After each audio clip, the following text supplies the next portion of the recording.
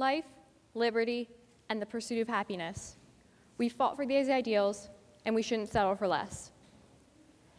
These are the ideals that America, our country, was founded upon.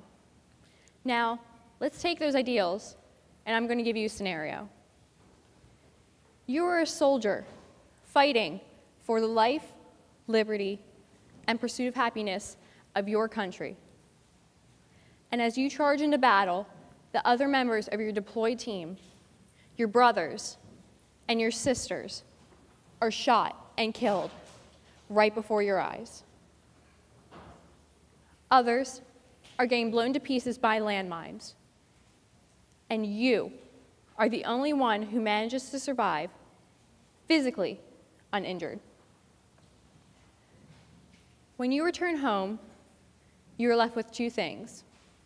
One, a shell of who you used to be. And two, survivor's guilt.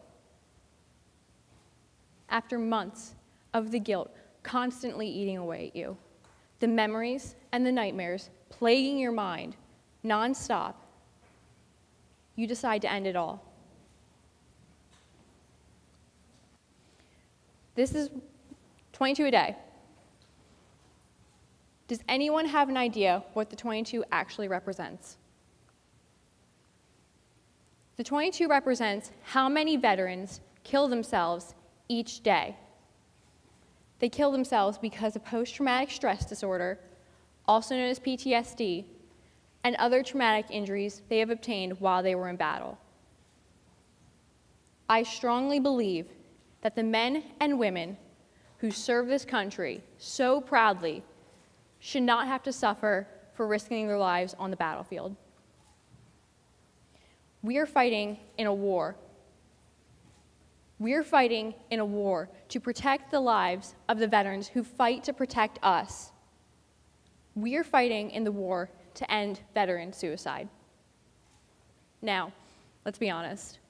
Some of you might be thinking in the back of your minds, well, this has been going on forever. How are you, a teenager, trying to fix this now? Well, yeah, I'm a teenager. I go here to UrsulineAcademy in Wilmington, Delaware, just on the East Coast. I want to be able to make an impact that can potentially save a veteran's life.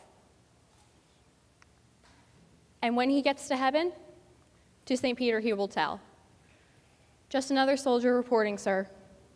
I've served my time in hell." The number of veterans committing suicide each year is too high. 18% of veterans commit suicide each year. And if that number doesn't sound big enough to you, 8,030 veterans each year. 8,030 lives each year are killing themselves because of PTSD and other traumatic injuries they've obtained while they were in battle. The passion to help veterans has been near and dear to my heart for almost as long as I can remember, and was strengthened when I heard the story of someone I know. My dad has a friend who was part of the Black Hawk Down operation in Mogadishu, and I will refrain from using his name due to the fact that he still works in the military today. He was one of the few who managed to survive the attacks from Somalian terrorists, and I was informed that he, along with several other veterans in our country, have a very specific form of PTSD known as survivor's guilt. What is survivor's guilt? Survivor's guilt is when a veteran believes they have done something wrong by surviving a traumatic event. Sometimes, when they return home, the PTSD makes it harder for them to readjust. Sometimes the slightest sound, smell, or various other triggers can cause the traumatic memories of that veteran to resurface, therefore causing 22 veterans each day to commit suicide. 22 veterans each day. Veterans who risk their lives on the battlefield day in and day out are committing suicide because of PTSD and other traumatic injuries they have obtained while they were in battle. Now, let me give you another scenario. You are a soldier having returned home from battle. The memories, the nightmares, continuously plaguing your mind nonstop. Think about this. Wouldn't it be nice to have something, anything, to help you when you have returned home so you can reconnect with your family, your loved ones? Thank the veterans you meet each day, and thank them for caring for us, and think about each and every one of them when you do that. Let's care for the veterans who care so much for us and our amazing country.